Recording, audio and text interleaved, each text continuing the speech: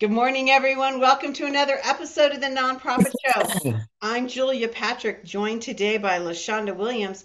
LaShonda is one of the brain trusts over at Fundraising Academy at National University, and she comes to us from Texas, where she's going to give us her best take on some of these amazing questions that have come in. Again, we want to thank all of our presenting sponsors who allow us to be here day in and day out. And LaShonda, every once in a while I say this, but I want to remind everyone that our sponsors have no editorial pressure on us. They don't ever see these questions or the content. They don't get involved in this. It's almost like, how we've been talking about philanthropic trust.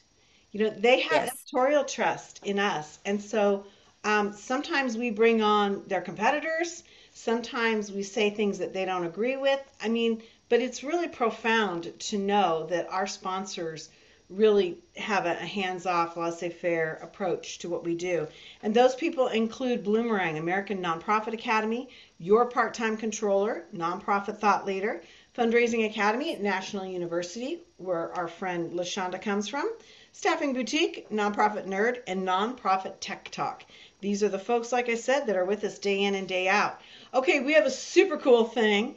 We have a new app, and if you scan even just off of this frame that you're watching, if you're watching us, you can access us through our new app. And our team here at American Nonprofit Academy created this super cool thing.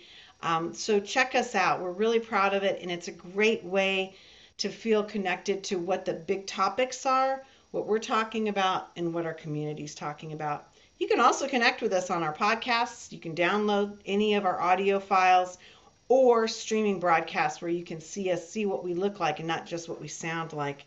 Sometimes that's a little scary, but it's the way.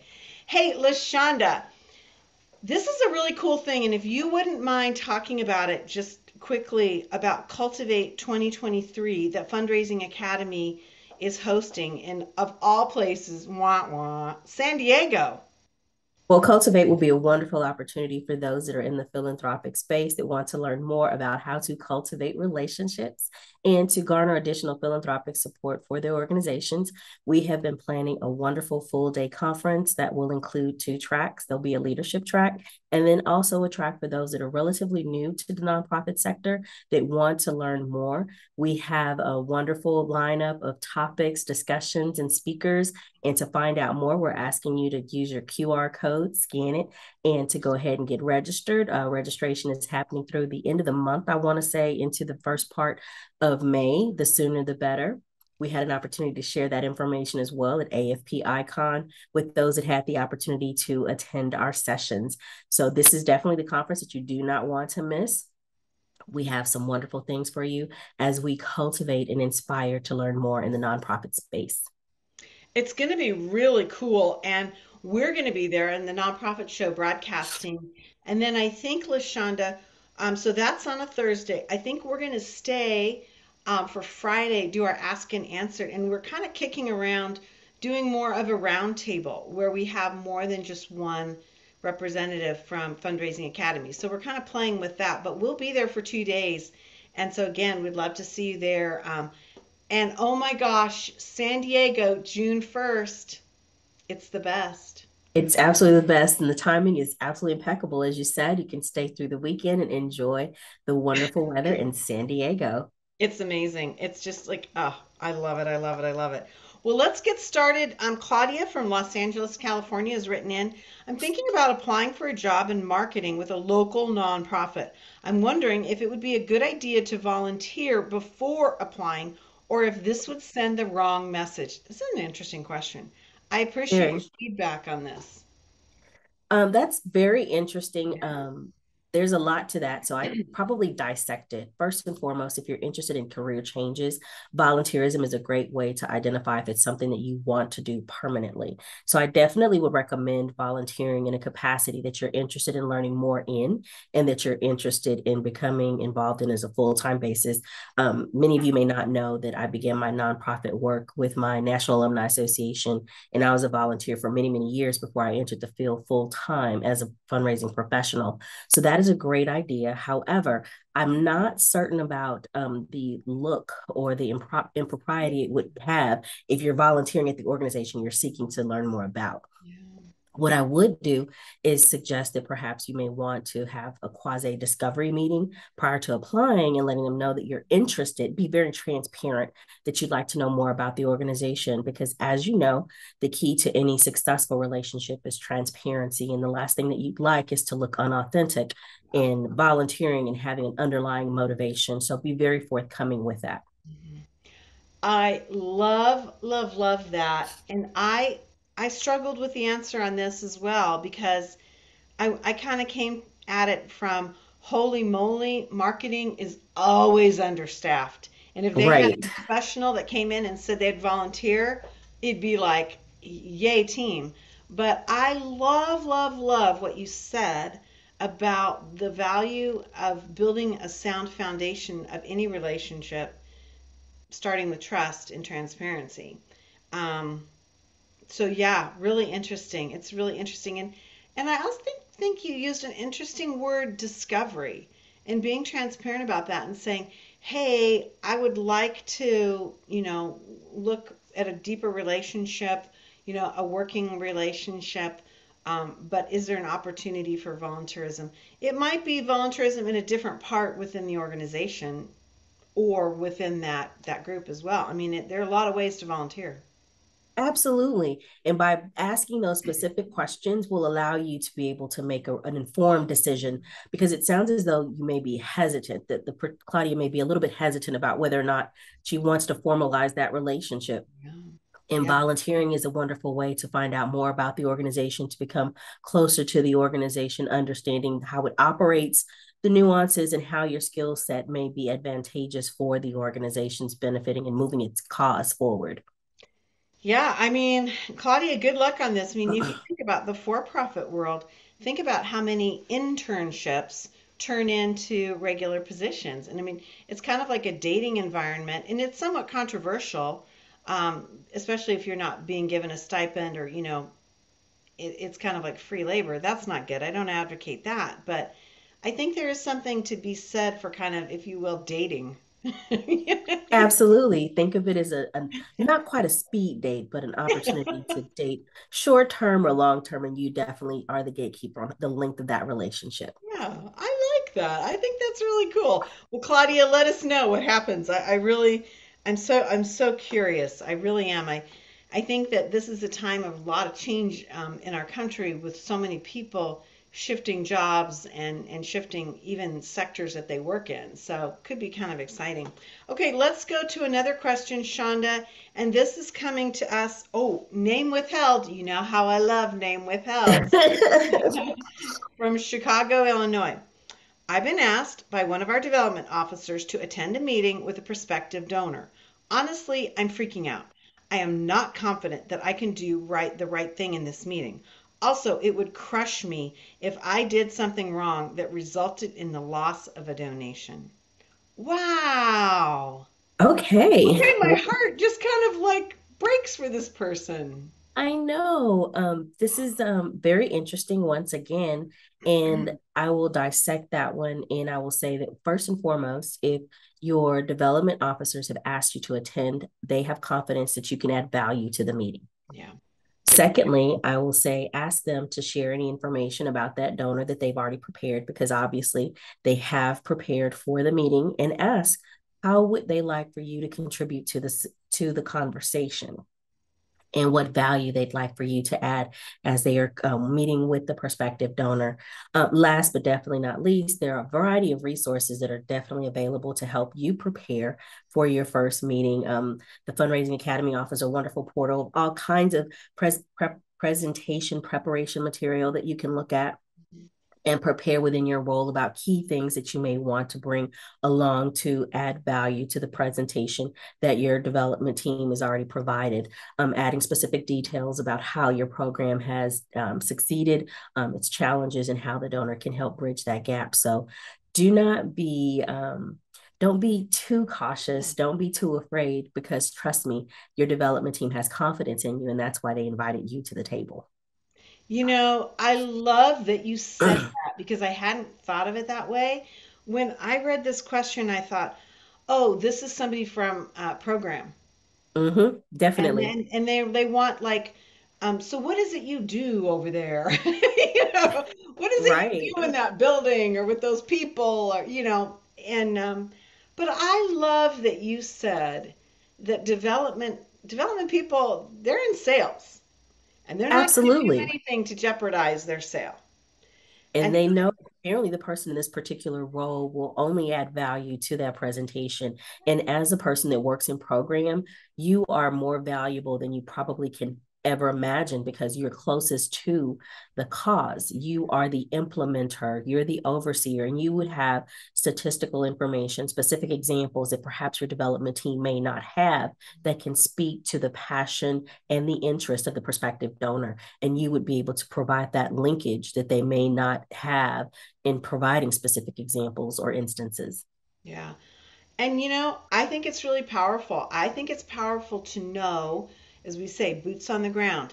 That person, like the teacher that's working with the kids in the school versus the principal or the administration, what does that look like? What does the musician feel when they're in the pit of the orchestra versus talking to maybe the leaders of a symphony. There's a lot of different things and different perspectives, and so I think this is really cool. And I agree with you. Be confident and be honest, and just share what your life looks like, and maybe run through with, as you mentioned, run through with the development team about what should I expect, what do you want me to say or not say, how can I be a part of this in a valuable way. Absolutely. And, many instances, some development officers will practice what they're going to say in preparation for a presentation with the prospective donor. And this is where you have an opportunity to kind of hone in and identify what are those critical areas that you really want to emphasize as you're talking to the prospective donor. What are the specific questions that he or she may have? And you can prepare for those questions. Now I'm going to add a question back onto you, Miss Shonda. You work with a college in your day-to-day world. Have you ever taken a student to meet with a prospective donor? Absolutely. And I've also done the opposite and had donors meet students that have been beneficiaries. And that is the most compelling response that you can ever have. We talk about fundraising is both heart and science. And so with that, donors, you want to capture their hearts. And the best way to do that is by telling authentic stories about how their gifts are impactful. And there's nothing better than for them to meet a beneficiary or a prospective beneficiary so that they can actually realize how their gift can add value to your organization and further your cause. You can never go wrong with introducing a beneficiary or benefactor to a prospective donor and or a donor who's already contributed to the organization. In fact, in my opinion, it helps strengthen the relationship. I think that's super cool. And I think it's kind of like, I don't know, what do you think? We don't do that enough. We do not. So And that's one why? of the most authentic and easiest ways to engage and cultivate and strengthen the relationship. And it comes from an authentic place. I can recall many instances where I connected students with donors and they were beyond elation, and being able to connect with them. And not only from the vantage point of knowing that this is the scholarship recipient I'm helping, but excuse me, but also discovering that they have some common attributes with the recipient of the scholarship. I can recall a particular instance where there was a donor whose parent was a single parent and she struggled financially. However, because of academics, she was able to become successful. And to learn that one of her beneficiaries was also the product of a single parent household only strengthened that relationship and made her more compelled to want to give more, knowing that there were additional students out there like her that she could support and identify with. So, definitely, you want to introduce all facets of your organization to prospective donors so that they can see, feel, touch, and have those tangibles, as well as feel that intrinsic value that is brought forth through someone that has benefited from the program. Yeah, I agree. Super cool. Well, thank you for sharing that because I think that actually even adds more to the answer from for that person. Good luck, name withheld in Chicago, because That's pretty powerful. You're going to be It great. is. You're going to be great. Be confident. Hey, another name withheld from San Francisco. Um, I got to tell you, I took this name off. San Francisco. San Francisco's a big city, but it's not that big. Not that big.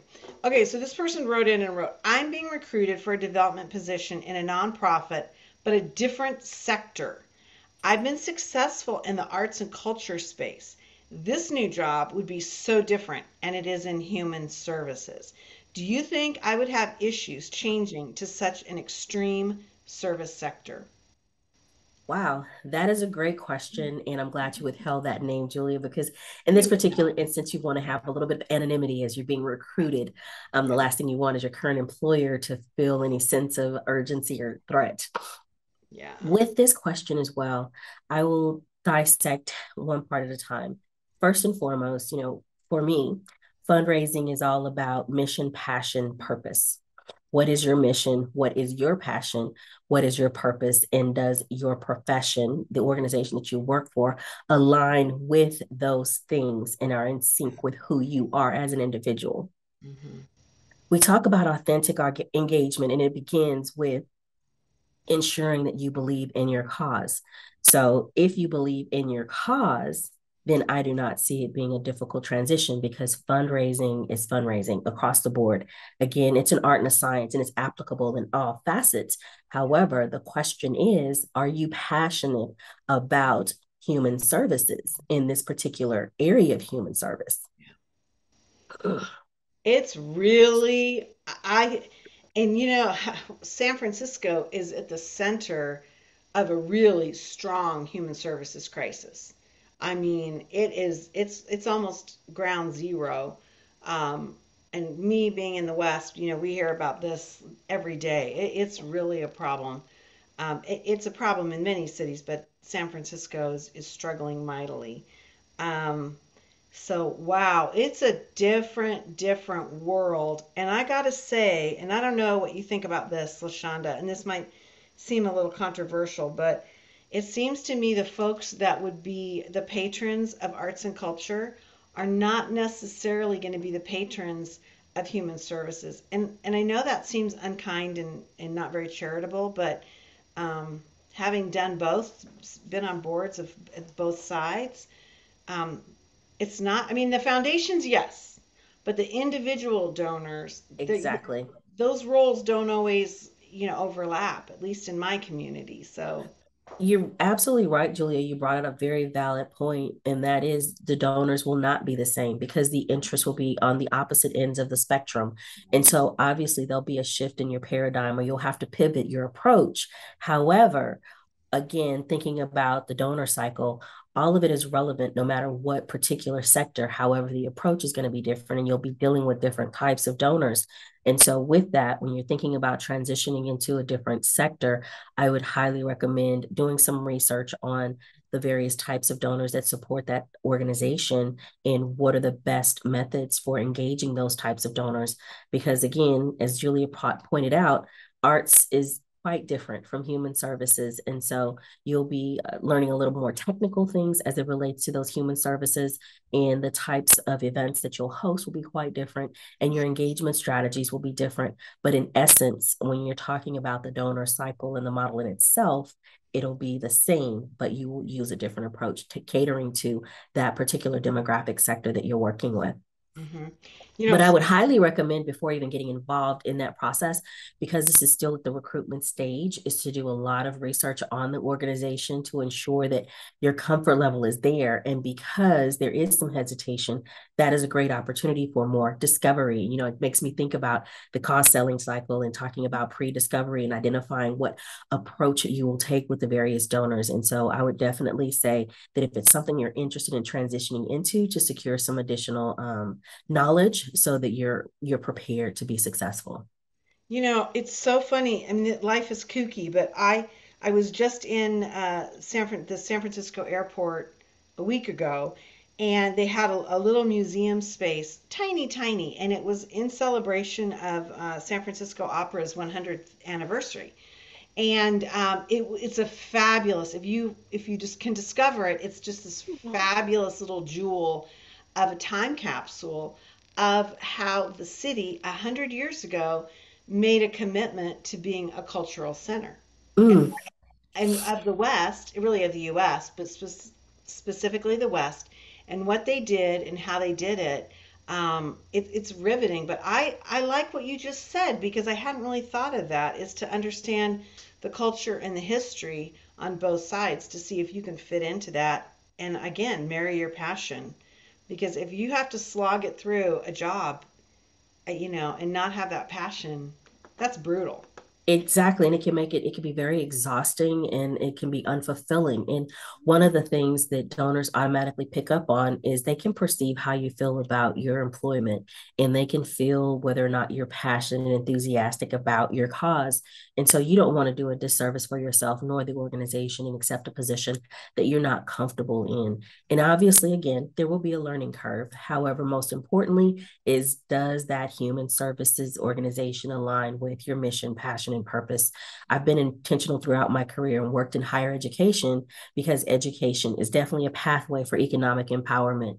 And so it's easy for me to speak to that cause because I've been a direct beneficiary of the value of education. So I've accepted roles that make it very seamless and effortless, as well as identified institutions that align with my fundamental philosophy as far as education is concerned and equal opportunities. Okay, so then this next question is like totally perfect. This I could not have set this up. This is like the dream situation. Oh, wow. This question it's from Chandra and it's again City Withheld, and it says this is a question for Lashonda. You seem very confident. How long did it take you to develop such confidence in your career?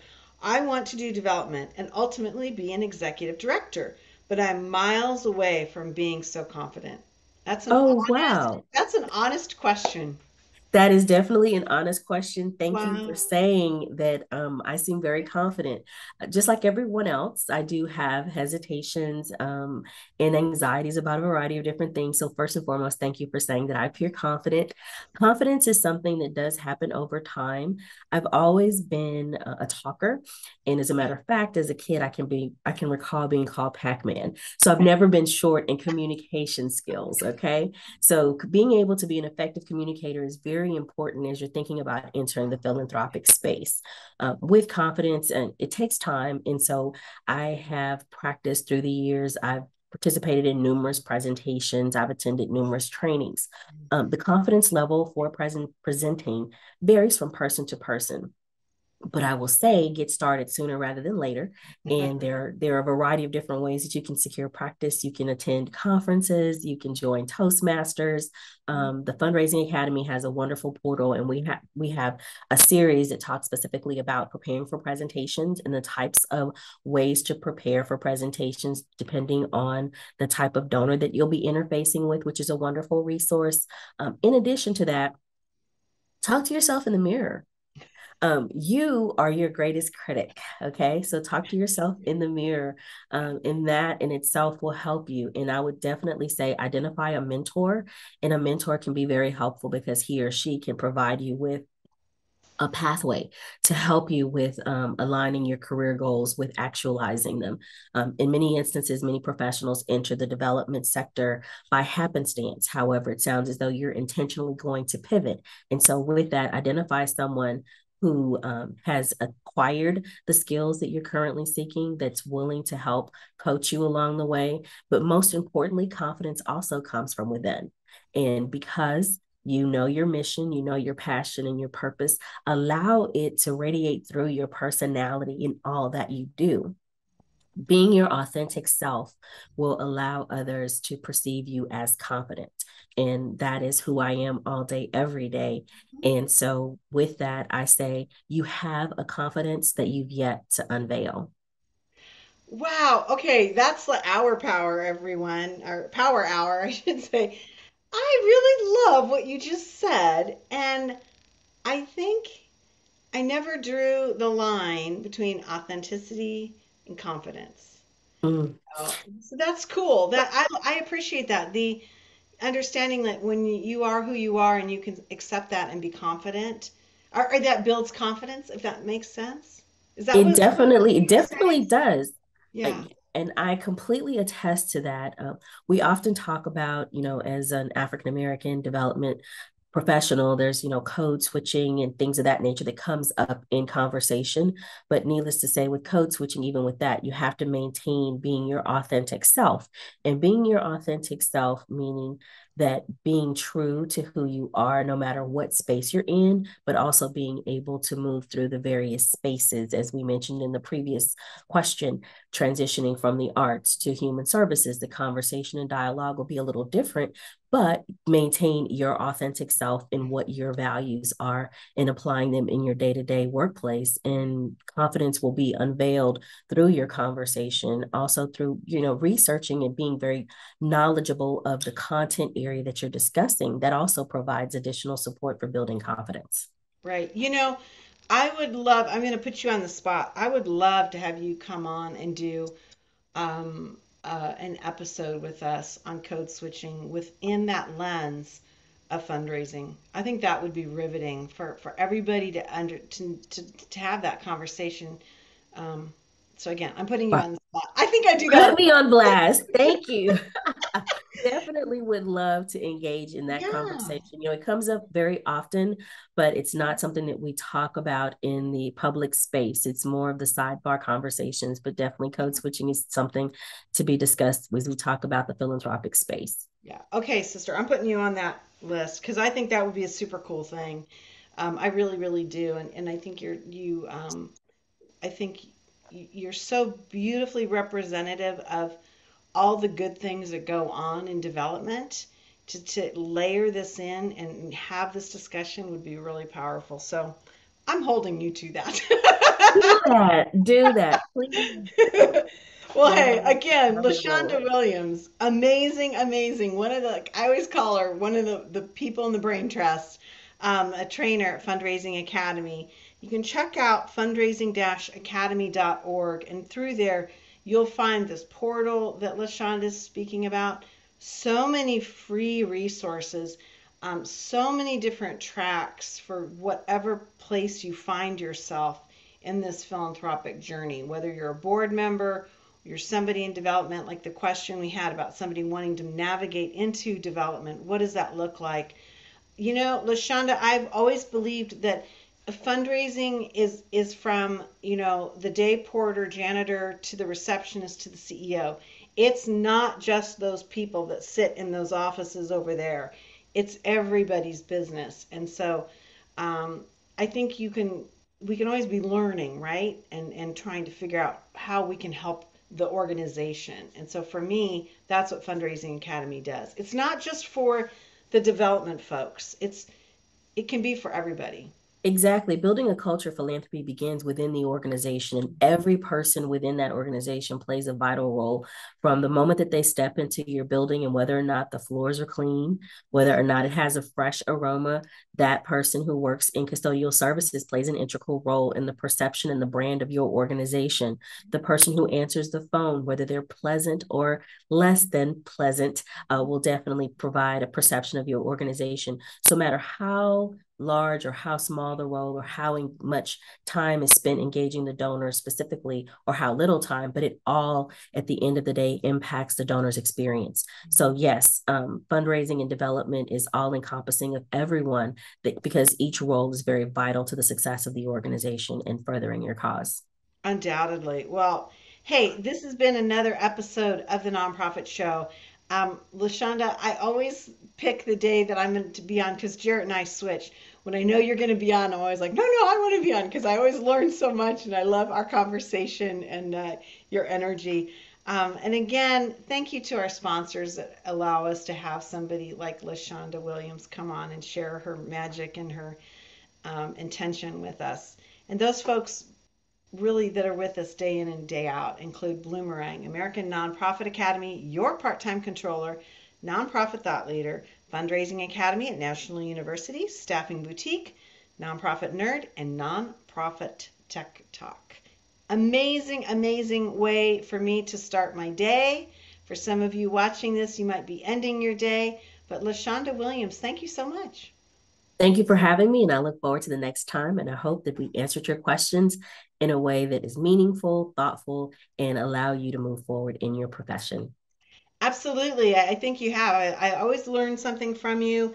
And I think I'm always also imbued with a sense of wonderment, but possibility and confidence. Like our last question, I think you give me confidence in what the sector is doing because it's so positive. So thank you so much, my friend. Hey, Thank everybody. you.